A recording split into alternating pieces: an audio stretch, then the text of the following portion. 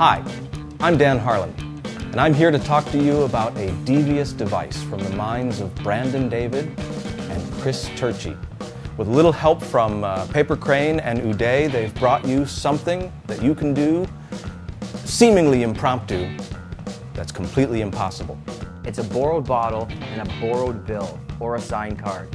It allows you to impale that onto a glass bottle, and then your spectators can actually grab the edge of the bill and take it off. This is Devious.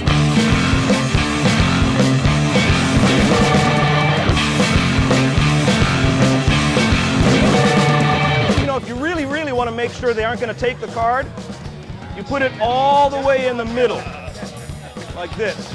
If you wipe it off like this and you don't do it exactly right, it goes through your shirt. Now, don't move too fast. Don't move too fast, but look, it's going right through. I don't want to tear your shirt.